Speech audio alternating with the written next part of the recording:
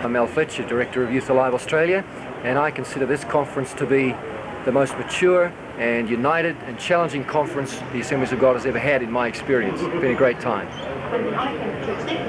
Okay, I'm John Healy and I'm from the Ballarat Assembly of God, which is called Garden City Chapel. And I think conference has been a tremendous time of ministry. Great release within my own spirit and obviously good release for the fellowship. I'm George Forbes, Director of World Missions for the Assemblies of God in Australia. And in my heart there's a joy over this conference because I believe God has spoken to us, a fire's been lit in all of our hearts, and I believe we're going to see some momentous days ahead in the decade of harvest. Hi, Richard Warner from Springvale, Melbourne, at the Commonwealth Conference here in Adelaide. It's a joy to be here. One of the greatest joys I sense right now is the fact that we're in unity together at the beginning of God's decade of harvest. It's exciting. We're all thinking, believing the same thing. We're going to take cities for God, and it's good to be part of this tremendous move of God at this time. Chris Sutton from Knox City Assembly of God in Melbourne.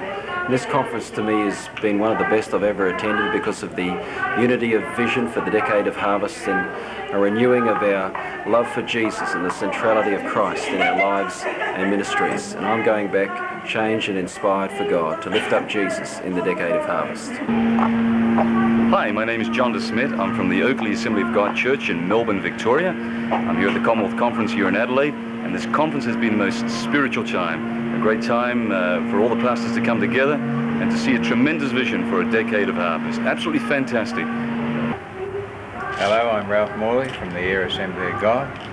I'm pleased that I can be at this conference because I see that God has given us a new direction, and I'm looking forward to this decade of the harvest and the fruit of the harvest that God is giving us. Hi, I'm Chris Pittman, Charlotte Christian Family, Ingle Farm, Adelaide. Conference has been a very positive time and a very fulfilling and enlarging time for me. I'm Kev Hovey, Deputy Field Leader for the Assemblies of God Mission in Papua New Guinea. I've really enjoyed the conference this time. Probably some of my concerns about the Australian fellowship and directions we were going have really been addressed strongly in the ministry of the conference, and that has been really significant for me and has put our decade of harvest in a context of real excitement for me personally.